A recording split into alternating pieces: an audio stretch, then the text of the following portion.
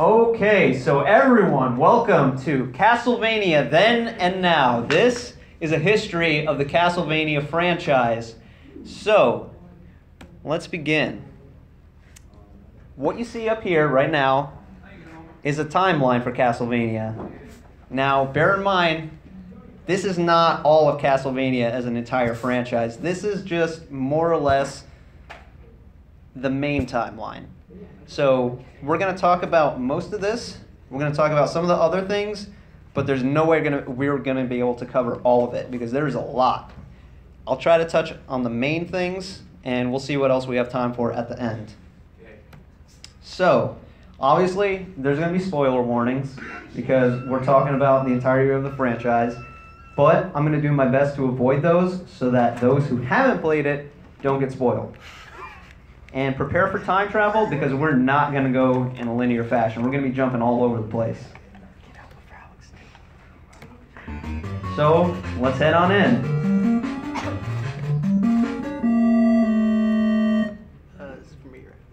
Fuck yeah. Alright, so let's start with the basic story of Castlevania.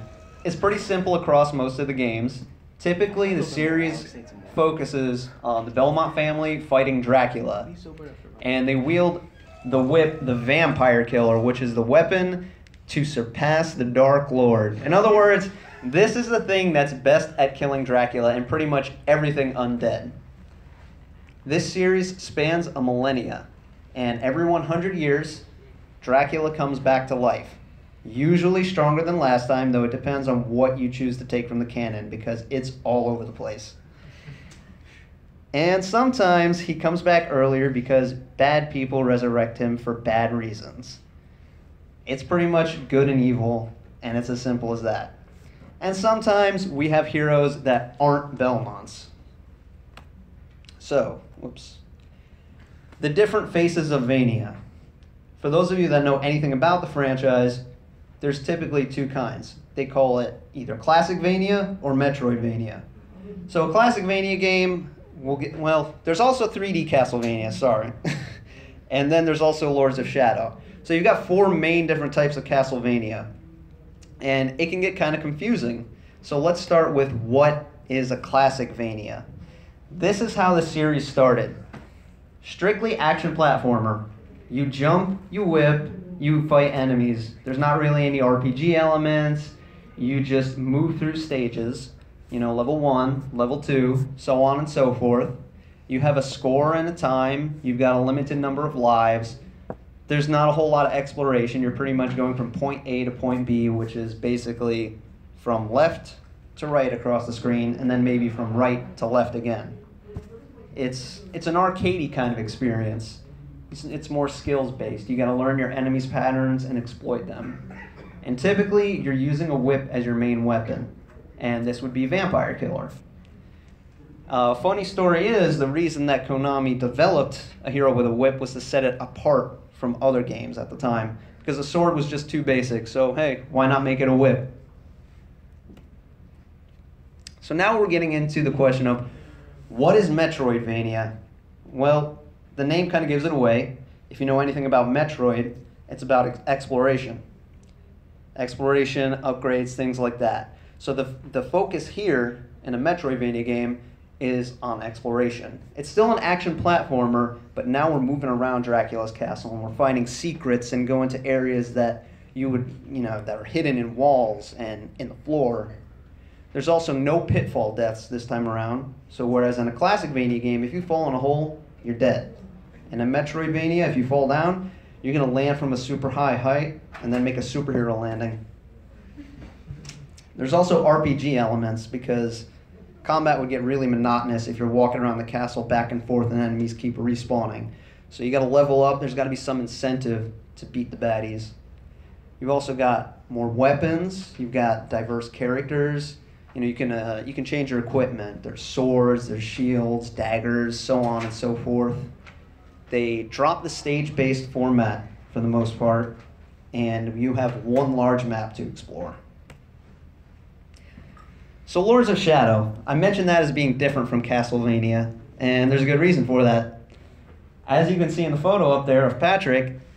Mercury Steam, the developer of Castlevania Lords of Shadow, was kind of just like, hey, what if we took Castlevania and made it something else?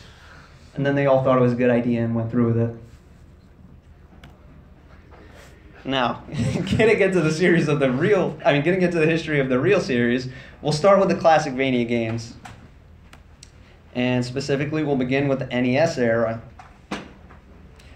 So, Castlevania 1, the game that started it all, which came out in 1986. That's older than I am. This is an old game, an old franchise. It has a lot of history. The first hero ever to grace the series was Simon Belmont, and he trounces through Transylvania from the village of Wallachia all the way to Dracula's castle, and he beats the crap out of Dracula and all his baddies alone with a whip, looking like a barbarian, like Conan the Barbarian, at least in this entry. Later on he'll look a lot different. This is a short clip of the gameplay.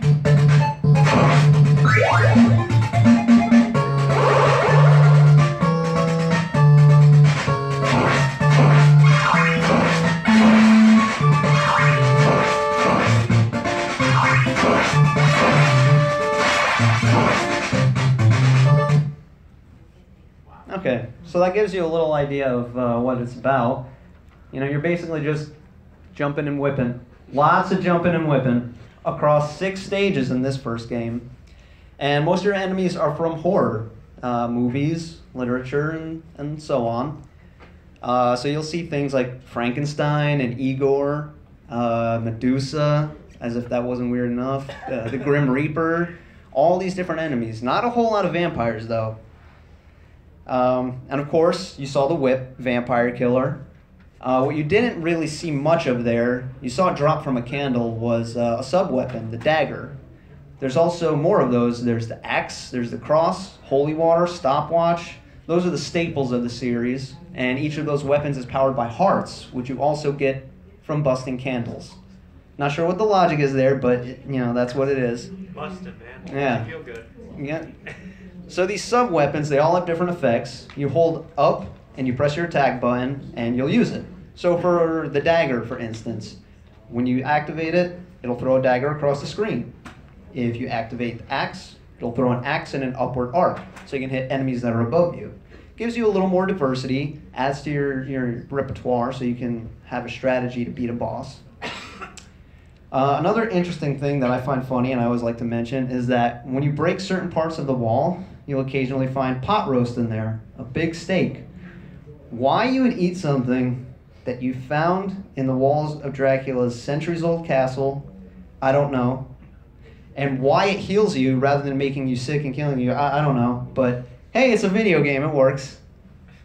Castlevania was a pretty straightforward game for the time. It had some replayability. You beat it, and then you got hard mode, and it started right over at the beginning. So if you're a masochist like me, you play that.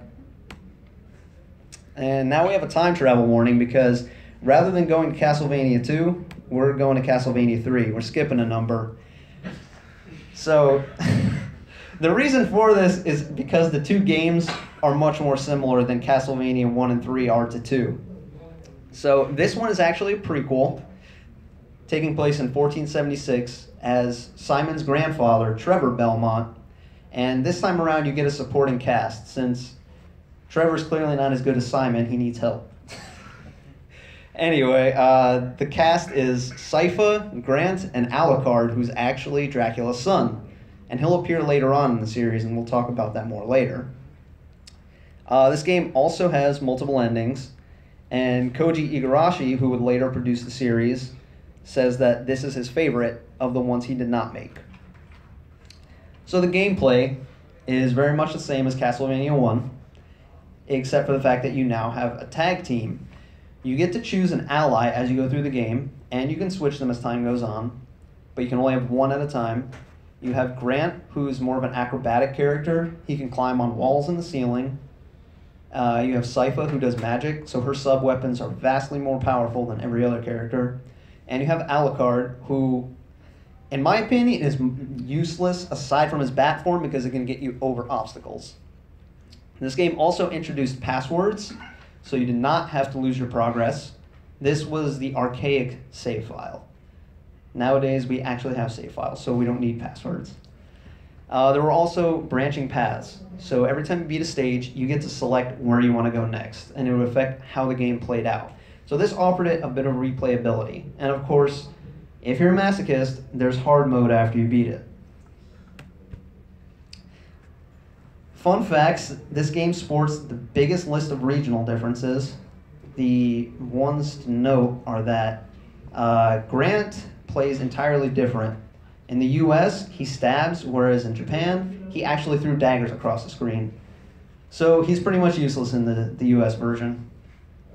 The US version is also harder than the Japanese version, and not necessarily in a fair way.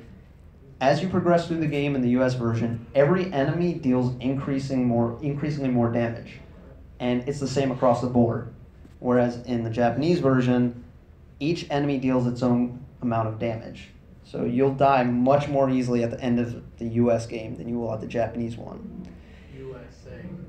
It's funny because usually Japan makes their games easier for the US, but this time they made it harder for us. It's like they're like, hey, let's see if they're actually good enough. Oh, okay, they are. The other thing that, in my opinion, makes the Japanese version better than the US version is it had a sound chip called the VRC-VI. What it did was it allowed for better quality music, which in Castlevania is a big deal because this series, it's got pretty good music. Most fans note it for that. So several things, fairness and sound, put the Japanese version, in my opinion, above the US version.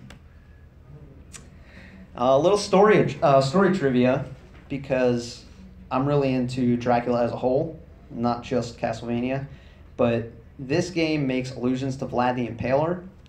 He actually died in the same year this game takes place. The real man, I mean. So if you look at it from that standpoint, it's kind of like, well, what if Vlad the Impaler died and came back after making a pact with these dark gods, and now he's getting revenge on everyone who killed him? So that's a cool little tidbit. And the other thing is that Grant, whose last name is Dynasty, was actually, his name was actually among the family of royals who rebelled against Vlad the Impaler. So the fact that you have this guy who shares a name of a family that rebelled against the real person and then is fighting against Dracula in this game is another little nod to the real historical figure. Another piece of trivia is that this game would later be retconned by Lament of Innocence and Symphony of the Night. Again, I'll talk more about that as we get there. And this game also introduced the Belmont Warlord chromosomes. Ridiculous as that sounds. It plays prominent sometimes in the series and then other times is forgotten about. But basically, each descendant of the Belmonts will get stronger, and this chromosome allows them to wield the vampire killer whip, whereas no one else can. I don't know why chromosomes affect the whip, but yeah. It's Castlevania. You throw logic out the window.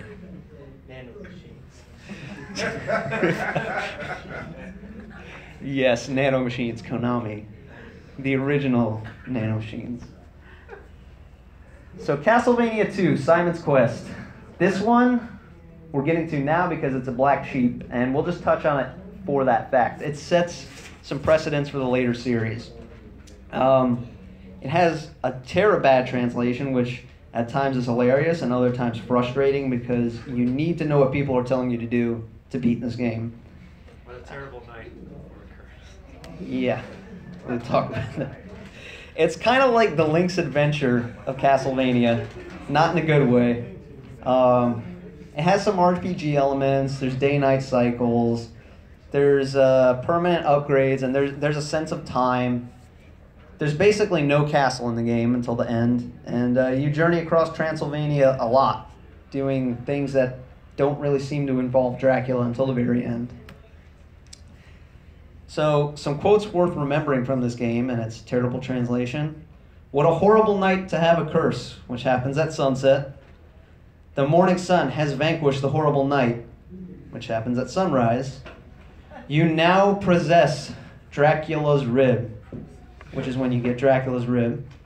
Let's live here together, some old woman, and take my daughter, please, some old man, as if the last one wasn't creepy enough.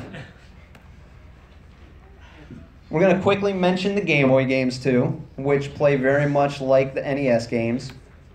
You play as Christopher Belmont. This takes place between Castlevania 3 and Castlevania 1, so this would be Simon's grandfather. Too many years, I'm mixing it up. But before Castlevania 1, between Castlevania 3, the reason I like to mention them is because they had Castlevania Rebirth, I think in 2008, and it was a really pretty game. It was a remake of the adventure, and it was really good. But we'll move on to the 16-bit era since we're trying to stick to the main stuff. And we have Super Castlevania 4. How many people here consider this to be their favorite? Wow, no favorites for Castlevania 4? I'm surprised. Usually this one tops lists. Well, before they went to the Metroidvania. Before they went to Metroidvania? It's my Okay. favorite Raise your hand if it's your favorite Classicvania. Okay, now we've got some hands. All right. So, there was a bit of confusion with this one in the US when it first came out because they called it a sequel here, but in Japan it was a remake. Officially, it is a remake, and it sports improved graphics and a really good soundtrack. This is a bit of gameplay from it, so you can see the difference.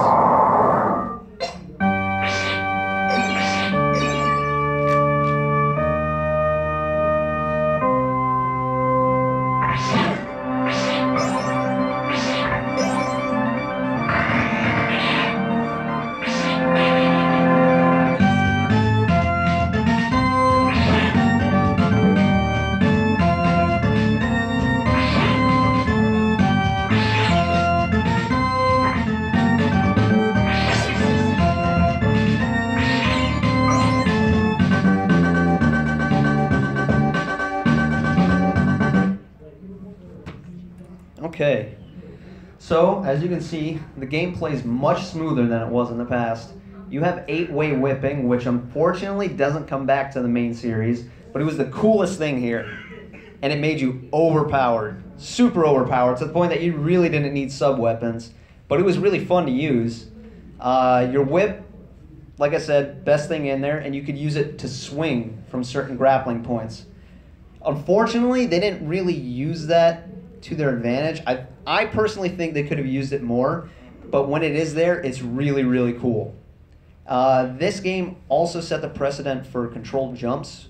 So rather than being locked into your direction when you jump, you can actually change directions midair. You can jump on the stairs now rather than having to walk to the bottom of them and then press up. And if you jump onto the stairs just right, you can moonwalk. So with the cool soundtrack and jumping onto the stairs right, you get to dance like Michael Jackson. And as I said, this game was really easy. Easy peasy. A breeze, because that whip is just too powerful. The next game from the 16-bit era that I'm going to discuss is Castlevania Rondo of Blood, which came out on the PC Engine in Japan. It starred Richter Belmont, and it had some supporting cast members such as Maria, who you could play as, and then Annette, Tara, and Iris, or Iris, depending on how you want to say it, who you would rescue throughout your quest. This game sported animated cutscenes. Yeah, it was animated cutscenes now that I think about it. And CD quality music. And it would have a big impact on the series. It would determine the future aesthetic, and it would directly spawn a sequel in Symphony of the Night. The gameplay kind of reverts when you consider Castlevania 4 came before it, because now the 8-way whipping is gone. You're back to the straight whip. But they did make progress in some areas. They took away whip upgrades. So in prior games, you had to break candles and get upgrades, similar to how you'd get sub-weapons and hearts, to make your whip longer and to give it a chain attack. But they took that out in this. So you just always have the chain whip. They also added item crash, which is a cool little thing where if you have enough hearts, you get to activate a super attack for your sub-weapon. So for instance, let's say you have holy water. If you choose to use an item crash, you expend 15 hearts to make it rain holy water on all your enemies. So that's really, really cool when you think about it. You're fighting a vampire and it just starts raining holy water. What's going to survive that? What undead creature? You also get to play as Maria, as I said earlier, and it's kind of like in Castlevania 4 how it sets a precedent for smoother gameplay. She can double jump, she can slide, she's a little bit faster than Richter. If I'm not mistaken, she's a little bit more frail, but overall easier to play as. And her sub-weapons are more powerful. This game also had branching paths similarly to Castlevania 3, except that these branching paths were inside the stages, so it encouraged you to explore a bit. And a cool little thing was that you get ninja skills because Richter can backflip. Whoops. Those up there are the item crashes. A couple examples of them. You can see it's raining holy water on the left, and you've got the axe super attack on the right. It also got a port, quote unquote port. It really wasn't a port. For the SNES. You only get to play Richter in this one. It's harder. There's less stages. There's arguably better music. The SNES fans like to say the music's better, but, you know, it's tomato, tomato. And they completely take out the character of Shaft, who in Rondo of Blood is the guy that actually resurrects Dracula. So kind of an important plot point that they just took out. The better remake, and a real remake, is Dracula X Chronicles. This game, if you have a PSP or Vita, is worth buying because it's 3 games in one. You get the Rondo of Blood remake, you get the original Rondo of Blood, and you get Symphony of the Night.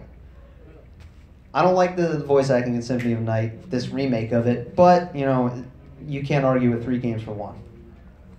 It also replaces the anime art style, and as you can see in the box art, adds the cool gothic art style in, which fits much better with Castlevania, if you ask me. It has a remastered soundtrack, boss rush mode, it adds stuff to the alternate stage 5. In some areas it's easier, in some areas it's harder, and Dracula gets a new form. So, to quote the meme, it wasn't his final form in Rondo of Blood. And Castlevania Bloodlines rounds up the 16-bit era, and I like to talk about this one because it's a little different. It's the first game that has that stars a whip user that is not a Belmont, and the other playable character is Eric Lacard, which, if you don't already know, is a play on Alucard, Dracula's son. And this game is cool because it makes a lot more connections to Bram Stoker's Dracula. In fact, John Morris, who you're playing, is the son of Quincy Morris, who was one of the heroes that killed Dracula in the novel. This also takes place during World War I, starting with the assassination of Franz Ferdinand, which was orchestrated by Dracula's niece, Elizabeth Bartley. And this is the first time the whip is also named. As I said, 2 playable characters in this game. Crystals this time replace hearts. It's just an aesthetic difference. And there's 3 upgrades instead of 2. So when you get the 3rd upgrade for your whip, it has blue fire. So that's another cool little thing. They do bring back directional whipping, but it's not 8-way.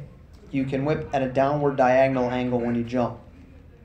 And rather than just go through Dracula's castle, you go all across Europe, fighting in the war, which has zombies and skeletons and all other kinds of monsters.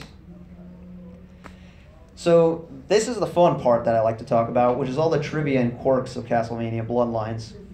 This game, when it came out, was rated GA for general audiences, even though it was pretty gory. The opening sequence actually has a pool of blood running, and this somehow got past censors in North America, but was censored in Europe and Australia. So I don't know why that happened, but it did. Another thing that was censored in Western countries was Eric's appearance. He was pretty feminine looking. Bisho is the term for that in Japan. And they changed that to make him look more masculine in America. I don't know why the gore makes it through, but that doesn't, but it does. For the fans of Castlevania's music, this is where Michiru Yamane made her debut. And this game has a fantastic soundtrack. A lot of the tracks that show up here become staples. And this one's a little silly, but Dracula's staircase in this game runs from right to left, whereas in the past it always ran from runs from left to right in this game, ran from right to left in past games. Some more trivia. I mentioned the blue fire already, which in Japan that signifies like a spirit fire. And later on in this series, we'll learn that Vampire Killer, when wielded by someone who's not a Belmont, drains their life force. So that's a cool little tidbit to know for later. I mentioned the Eric Alucard thing. And Elizabeth Bathory, Dracula's niece in this game, is based on a real woman, Elizabeth Bathory, who was, I think it was a Hungarian countess, who was actually related to Dracula in real life, but she was a distant cousin. This woman is infamous in history because she was known for murdering young women and bathing in their blood to stay young. And Drolta, who is a witch in Castlevania Bloodlines, was actually her servant in real life. So crazy little history things there. So that wraps up the Classicvania games, and we'll move into the Metroidvanias. So we're going back in time again. This is when Castlevania underwent its metamorphosis. Starts with Castlevania Symphony of the Night, which came out in 1997. And you're playing as Alucard. Yes, the same guy from Castlevania 3, Dracula's son. And it takes place in 1797, just years after Rondo of Blood took place. This is the first game that was headed by Koji Igarashi, also known as Iga, who would end up becoming the producer for the series. This game, when it first came out, even though it's now considered one of the best, probably one of the best games of all time, at least on the PlayStation, it wasn't really popular when it first came out. It revolutionized the series, though. As we talked about before, Classicvania is very straightforward, straight-up action game. This makes it all about exploration and atmosphere and adventure, and most of the subsequent entries would try to emulate it. So, rather than me tell you about the gameplay differences, I'll let you see them.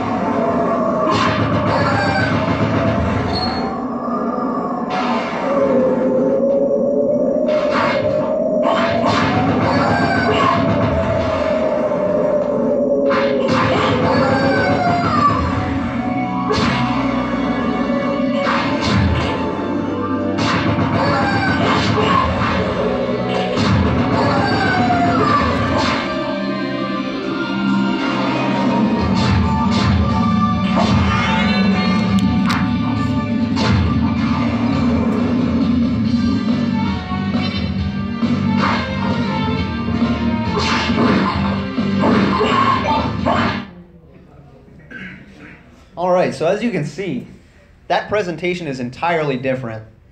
It's on a whole other level. It's the same thing, essentially. A hero storming the castle, going through the gates, and then fighting the enemies at the start. I mean, look, even zombies reappear, but entirely different in the feel. So, like I said, direct sequel to Rondo. It's 5 years after Richter's victory. It features cutscenes, not first for the series, but in a way that was different than even Rondo managed to pull off. It features voice acting, which I consider the best ever. It's terribad. Who here knows the scene? What is man? Who wants to be Dracula? Who wants to be no one? You want to be Dracula? Sure. Sure. You in the back? You know the lines? Yeah. All right, come on up. Sit up here. Who wants to be Richter? Let's go, Richter. Hold on. You're gonna need this. They may forget the lines. Yeah. I'm waiting for you. You ready? Yeah. All right, action. Die, monster! You don't belong in this world. It was not by my hand that I am once again given flesh. I was brought here by humans who wish to pay me tribute. Tribute? You steal men's souls and make them your slaves. Perhaps the same Oh, yeah. could be said of Perhaps the same could be said of all religions. your words. Your Your words. Your words are empty as your soul. Man can't ill to need a savior such as you. What is a man? A miserable little pile of secrets. But enough talk. Have at you.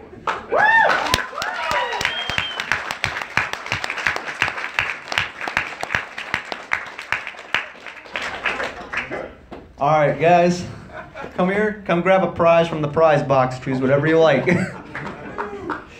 That was awesome. Anything from the box? Whatever you like.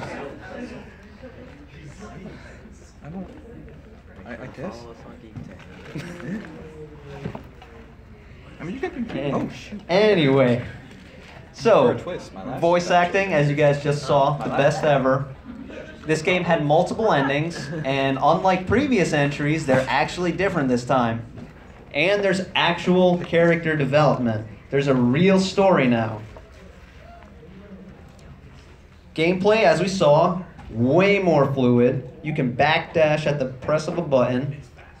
It's much faster, much faster. There's RPG elements and equipment and magic spells and familiars and relics and usable items and a shop so your money means more than just a score. There's so much customization you can do, so many secrets to discover. Basically, you can create a playstyle that fits what you want to do, within reason, of course. I mean, if you want to use a dagger, use a dagger. If you want to punch with your fists, use your fists. If you want to use a mace or a sword, it's totally up to you. And one thing I always like to mention, because Richter is my favorite Belmont, is Richter mode in this game, where you play possibly the most overpowered Belmont, making it rain holy water on everything. He's not this good in his own game. In Rondo of Blood, he's like a normal Belmont, but in this, somehow he's like Superman. He's just destroying everything. His health is low, but his attack, through the roof. One shot everything. Rains holy water across the entire screen. It's ridiculous. The graphics in this are also better. It's incredibly detailed. For something 2D, there's a lot in there, and that adds immensely to the atmosphere. The thing this game does that makes it stand out, even this far ahead in the future, is the atmosphere. It's so immersive. It's got this cool Gothic, Renaissance, Baroque, classical style, and it's got a little bit of 3D in there, but it's mostly 2D graphics, 2D sprites. And even though they're reused from Rondo of Blood, they've been updated, so they look better. There's a really cool death animation for both Alucard and Richter where they dissolve into blood, and that's just really, like, it sounds kind of gory, but it's cool when you see it, I promise. And Alucard, his sprite is considered one of the most detailed in 2D history for gaming. As you can see from the gameplay, there's the after image flowing behind him, his hair is moving in all these different ways. There's a lot of detail in there. The music is also a very different approach to this game. Again, it leans more toward atmosphere than those kind of rock-inspired tracks of the past. And at times it's catchy, at times it's spooky, it kind of shifts with the stage. The interesting thing is that Michiru Yamane, this time around, she would play the stages without music and then compose based on what she played. So that's why when you're playing this game, everything just feels right. As far as trivia and secrets go, there is a lot to talk about. Pretty much every Metroidvania, there's a lot. But I think Symphony of Night has the most, or at least to me it's the most interesting. I'll touch on some of the more interesting ones. There is references to a wide range of mythology, folklore, and literature. So it's not just limited to your campy horror stuff like the older games. You've got things from Norse mythology popping up. You've got references to Tolkien, you know, Lord of the Rings. There's Gothic stuff, Lovecraftian, so on and so forth. There's a piece of equipment called a stone mask, which for you JoJo fans out there, is a direct reference to the stone mask from JoJo's Bizarre Adventure. And you find it in the library, of all places. In Outer Wall, which is one of the areas of the castle, there's a bit of a spoof for Simon. So for all the Simon fans out there, unfortunately he ended up hanging from his whip outside the castle, or someone looking like him at least. A little piece of trivia is that this game originally was going to have a 5th ending that got removed. The data for it was found when someone mined the disc, and it was a really dark ending. It was cool. It would have been cool if it made it into the game, but it didn't, unfortunately. And What was it? basically, it ends up with Alucard having to kill both Richter and Maria. So it was pretty dark. Yeah, it's rough. You can actually listen to the audio for it online if you go to YouTube and look for it, but there's no video with it, unfortunately. Another interesting piece of information is that according to Koji Igarashi, this game was inspired by Legend of Zelda, not Metroid, but the fans decided it was Metroid, so it stuck. And there's a set of bosses that appear in this game that were the cast of Castlevania 3, except for Alucard, and you can see them in the top photo there. They were zombie impersonations. And now, we're going to move on to the GBA trilogy. So, welcome to Rehash Heck. If my computer will cooperate. There we go. Castlevania Circle of the Moon. We're going to touch briefly on this because it did get retconned, but it was a really good game. It brought the difficulty back for a while. Symphony of the Night was a pretty easy game. Still fun. Still provided a fair challenge, but easy in comparison to the old Castlevanias. This was difficulty for the Metroidvania era. And you don't play a Belmont in this time, which is why it got retconned, and it's not Vampire Killer that he's using. And now we're going to jump through time again, because we're going to Harmony of Dissonance, which takes place after Castlevania 1, and you're playing, I'm never sure how to pronounce his name. I'm going to say Juiced.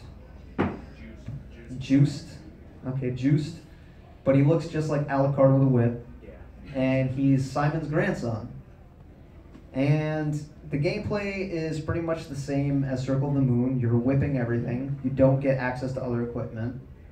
But you do have a new magic system in spell books.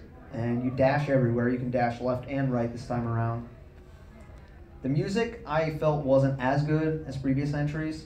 Still good for a video game, just not up to par with Castlevania. Again, just my personal opinion. It was super duper easy, especially after Circle of the Moon. This was kind of like their balancing act, like, okay, we made it too hard last time, let's make it easier. But it ended up being too easy. And it also pulled the parallel castle scheme, which is another two castle thing that returned from Symphony of the Night.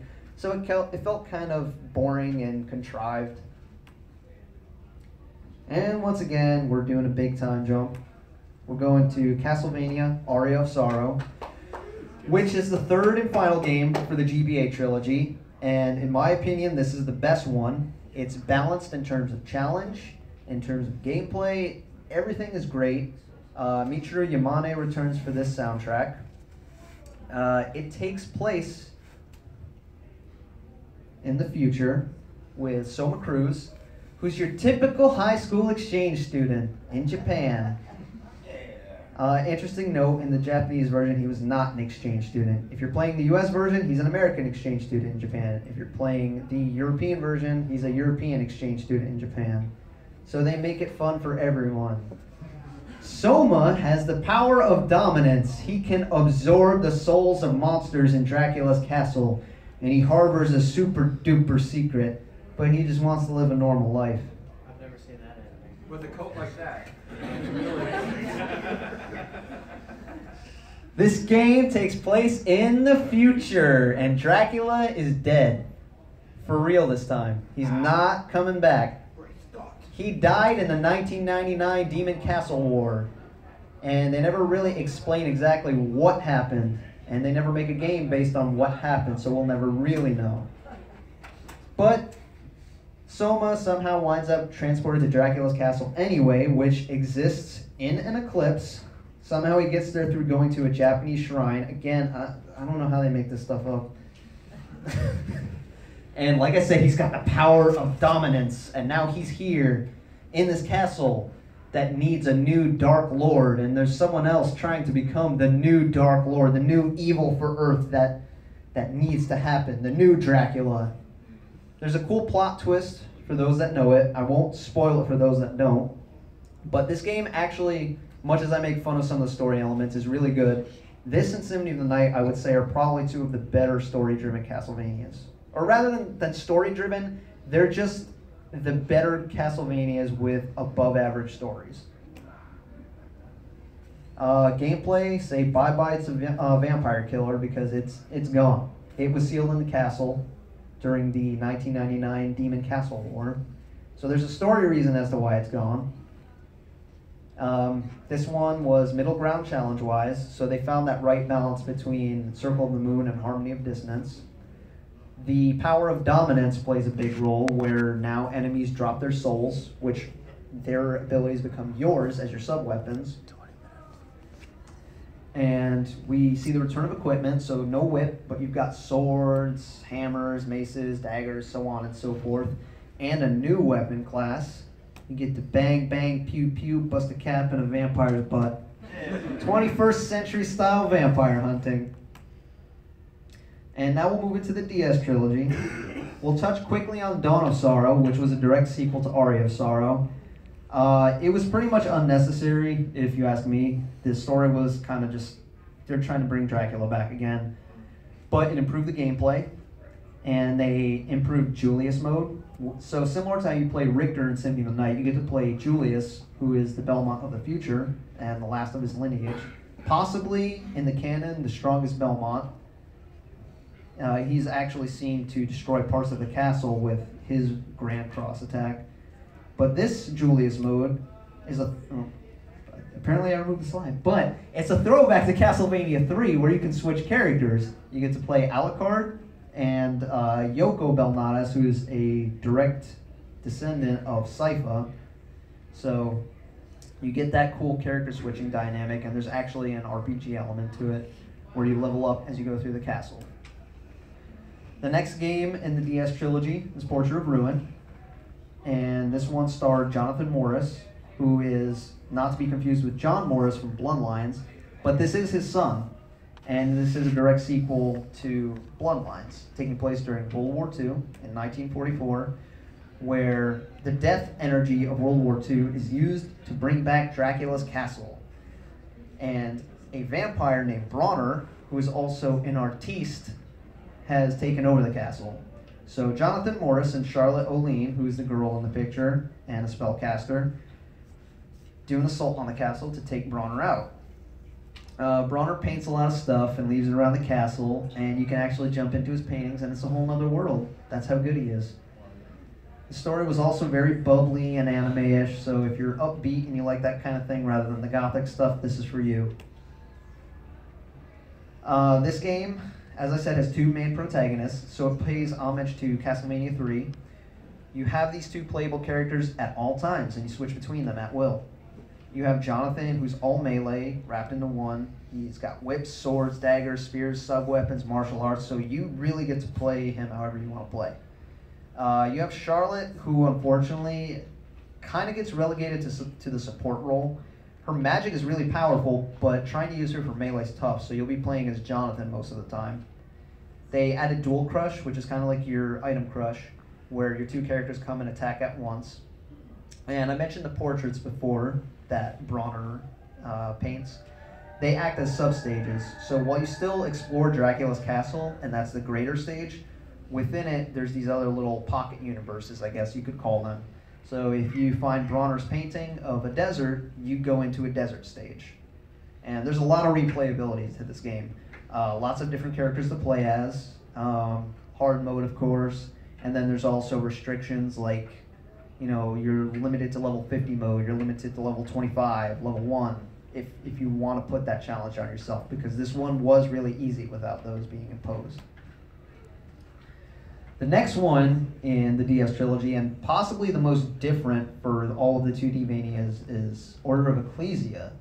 This one is the first game starring a woman as the main protagonist, which would be Shinoa, and it returns to the Gothic art style after the anime art styles of the past 2 games. This is also the first time canonically that Vampire Killer does not appear at all in the game. This one takes place after Symphony of the Night, and the Belmonts and Vampire Killer have vanished. They're gone. No one knows where they are. But multiple groups have sprung up to take their place, among them which is the Order of Ecclesia, who Shinoa works for. And she uses magical glyphs for weapon, which is something that the Order had designed to combat Dracula when he returns. There's also a very special glyph they made called the Dominus, which is very sinister, it's implied to be sinister, and in trying to infuse it to Shinoa's body, her jealous rival and sort of adopted brother Albus comes and steals it, which causes her to lose her memories and emotions. So the story is basically the retrieval of this power from the corrupt Albus. So this game used the glyph system, which is similar to the Souls, but also its own thing, where Shinoa will absorb the glyphs into her back, and they will provide her with weapons. So, for instance, you get a rapier glyph, and you can use the rapier sword.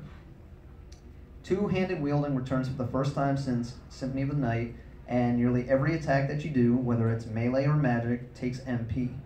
There's glyph unions, which are like your dual crushes, and this game was interesting because it went back to a stage-based format.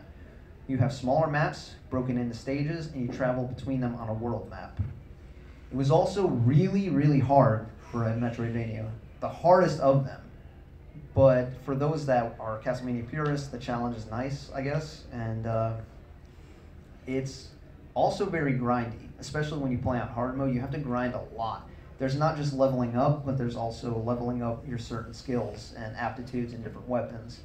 So if you want to get really good with a short sword and maximize your damage with it, you need to keep using that and killing enemies with it. This is a bit of the gameplay to show you how it changed.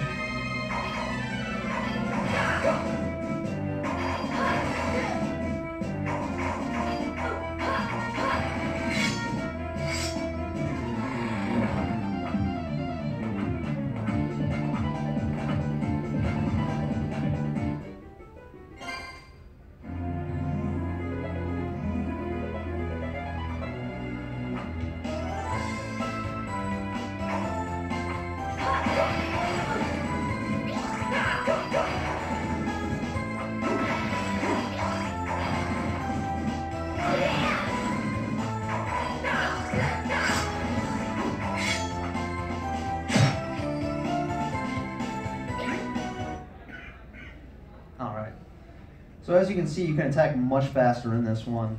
Basically, you're going to have your hand on your DS like this the whole time to keep alternating between attacks. We're now getting into the 3D entries, and I'm going to speed through these a bit because we're running short on time. So we're going way back in the timeline, back to the very beginning.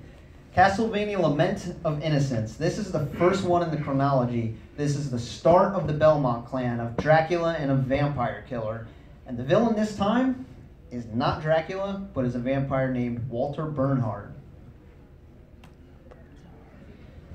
As I said, it's 3D. This was actually inspired by Devil May Cry, and as you can see here, well, this is sort of what the gameplay's like. Just combine that with Metroidvania exploration in hallways that all look the same. It can get pretty monotonous, but that's not to say it's a bad game. It's still pretty fun, and especially for the time, it was good. Lament of Innocence didn't have experience or leveling up. You only had the whip to use, but you could change the whip's element. And there were relics and items that upgraded your abilities. Castlevania Curse of Darkness comes next, And even though this one got less favorable reviews, I personally think this one is the better of the two. It stars Hector, who's a Devil Forge Master, who originally worked for Dracula. And he'll be showing up in the anime, which we're going to talk about later. Yeah. So this one was more in line with Symphony of the Night in the sense that you have a character that, again, looks like Alucard and uses swords and other things other than the whip. You also have familiars, which play a big role in the gameplay. And you have the villain Isaac this time, who is a rival Devil Forge Master who gets Hector's wife killed. And Hector is going after him for revenge. This is also a direct sequel to Castlevania 3, and Trevor Belmont appears, and he is a badass. So, I already talked about the story a bit. Basically, Dracula's curse is ravaging the land after his death, and Isaac, fellow Forge Master, gets Hector's wife burnt at the stake, so he's going for revenge. Talked about the gameplay. The innocent devils are the familiars I mentioned. There is no hub stage as there was in Lament of Innocence. It's all just one big map. And then after this, when we're sticking to the main points of the series, Castlevania gets rebooted. And this is actual footage of Castlevania fans getting enraged. Lords of Shadow came out in 2010, and it rebooted the entire series. We're going back to the beginning again. This time, the first Belmont is Gabriel. And this is taking place somewhere on Earth, maybe Europe, in 1047. And Hideo Kojima, quote-unquote, helped out. He didn't really. They just kind of slapped his name on it. He was like, yeah, I like what these guys are doing. Let's give them the chance. And Konami gave Mercury Steam the green light. So this game takes place in an entirely different timeline, so it doesn't mess with the beauty that is the original Castlevania. Gabriel works for the Brotherhood of Light, and he's out to save the world from the end of days and avenge his wife by defeating the Lords of Shadow. And Dracula is not present in this game, technically. For those who know the ending, I won't really spoil it. Unless someone gives me the go-ahead, then I'll just rip into this game. Do it. Spoil. Raise of hands who doesn't want the game spoiled. Okay. Let's talk about DLC. This game has a lot of Castlevania name drops and references, and something called the Combat Cross, which is kind of like a whip, but I don't know, it's different. And Thank you, Kojima. yeah, thank you, Kojima. So I'll talk about it when we get to LS2. So the gameplay, it's a 3D action-adventure platforming puzzle kind of game, and it's sort of reminiscent of Lament of Innocence, but it's undeniably God of War in flavor. There's QTEs and brutal action and watered-down Shadow of the Colossus boss fights. There's whip combat and sub-weapons, but I mean, whatever. You can call it Castlevania all you like. It's not really Castlevania, except for the middle part of the game. There's light and shadow magic, and it's kind of like Simon's Quest. It's a fun game, don't get me wrong, but it's really not Castlevania. Mirror of Fate. This takes place after Lords of Shadow, just a little bit after, and Gabriel has become Dracula, and they set this series up for the coolest story ever, because you could have had a very good reason as to why the Belmonts were the ones cursed with defeating Dracula. But they dropped the ball, big time, in every single way. This game just failed to deliver on everything. It was like it got you to the moment and then stopped right there. Lords of Shadow 2, which I thought might redeem Mirror of Fate, didn't.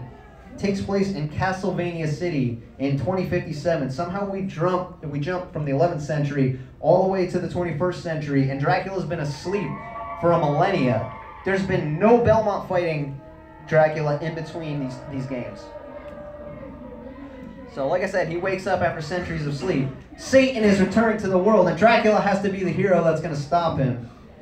It's messed up. It's messed up. You still have Dracula as a Belmont. He's just using the Shadow Whip now instead of the Combat Cross. Like I said, so many problems. This story constantly falls short. Castlevania never really had a good story to begin with, but they were promising a good story here, and they messed up. It never finds its identity. It feels like generic fantasy. You could have been playing Lord of the Rings for all I care. It goes over the top into edge mode way too much. It's super angsty. Gabriel is like all the teenage angst you can possibly fit into an immortal body. It's scatterbrained, there's plot holes, Dracula's still a Belmont in terms of gameplay, even the fact that he's just an anti-hero rather than a villain. So many problems. And the trailer was so cool. I'm going to skip forward a little bit because we're running short on time. Or not. We'll watch it. This is 924.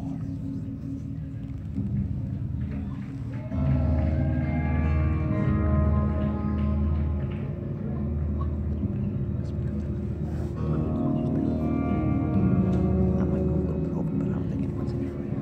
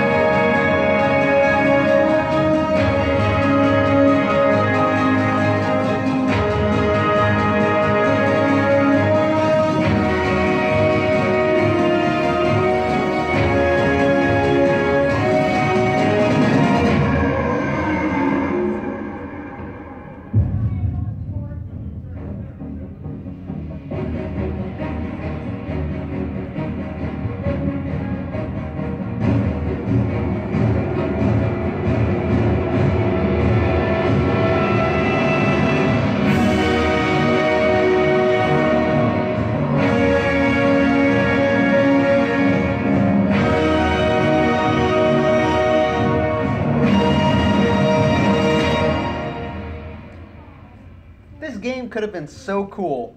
So cool. And they screwed it up. They had an all-star cast of voice actors. They had Robert Carlyle, who's great. They had Richard Madden as Alucard. It's so many things they dropped the ball on. Patrick Stewart was in it. I don't know what they did wrong. But now, we look toward the future. Maybe there's something bright on the horizon, like what Richter's looking at. I don't know. Where does Castlevania go from here? Does Konami have any plans? I bet not. Pachinko! That's happening, yeah! Coming to a Pachinko hall near you! I saw it in Japan, it sucks. Just like Silent Hill. Yep. Erotic violence, whatever that means. Yeah. All I want to do is take your money. Paper planes, anyone? Richter has a combat cross, why? I don't know.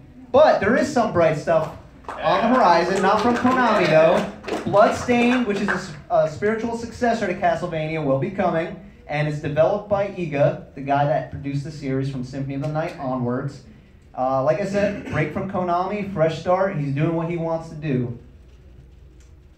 There's also Castlevania, the animated series, which I'm sure is the reason why some of you are here today, and it's great. Season 2 is coming soon. 10/26, just in time for spooky Halloween. Yeah. And there's a trailer out for season 2 now.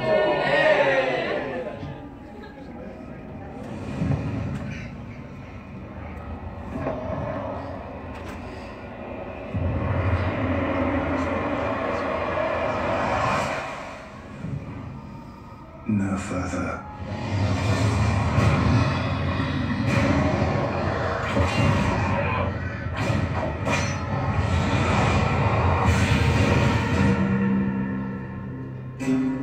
my generals in killing my wife.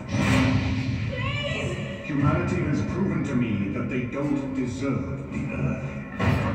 We will scour them off the land. My father, he's gone mad. And now he's going to destroy the world. Human scheme and betray. They all must die. Imagine it. A world without humans. Under endless night. My God. Dracula has to be destroyed. We can't fail.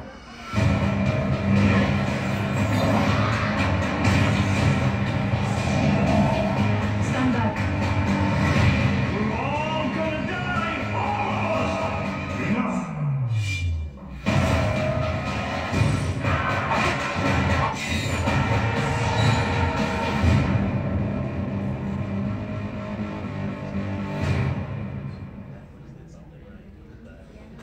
Look at that. Maybe it's possible to do Castlevania's story right. I don't know. But, like I said, I didn't get to talk about everything in this panel. There's obviously not enough time, and I could talk about Castlevania all night if given that much time. But I can't. So things that didn't make the cut were Castlevania Legends and the 64 games, Judgment, which is a horrible, horrible fighting game, the puzzle game for iOS, which don't bother playing it, Army of Despair, which is kind of cool for a little bit when you're playing with friends, but ultimately, eh. And then there's some new iOS game, but come on, who wants to play Castlevania on a smartphone? There's also the Castlevania 1 remakes, so those are really cool if you want to play something that's a little more updated. I personally recommend Castlevania Chronicles, and this is where Simon becomes much more effeminate, but the artwork is so much better, so more power to them. So, other than that, I mean, I want to hear some of your thoughts. What about this trailer for season 2? What is everyone thinking about this? In the back? Yeah, I saw a guy with 2 knives. What do you think that's Grant or? It could Because possibly. He wasn't in season 1. Yeah, he wasn't in season 1. I was thinking that it might be that monster that was transforming that they showed, because as you know in Castlevania 3, he was a monster until you beat him and set free the curse. So, who else? Yes. You should watch the trailer that they have on Netflix. You see more of that cute little white-haired man. Oh, the Netflix trailer with Hector. I did see that actually. 2 additionals. If no one else knew, the YouTube one isn't as good as the one on Netflix. That's right. As she was saying, the Netflix trailer, it has Hector in it for just a little bit. You get to see him, so it makes you wonder: is Isaac going to be in this too? And what role is he going to play? Any other thoughts? Okay, I guess we'll wrap it up then.